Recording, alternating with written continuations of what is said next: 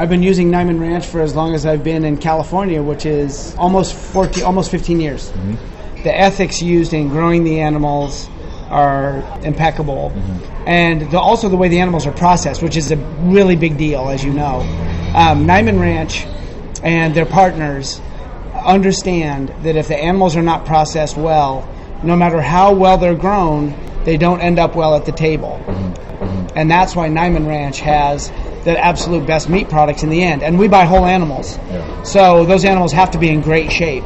And the Niman animals are the standard that everything else is judged by.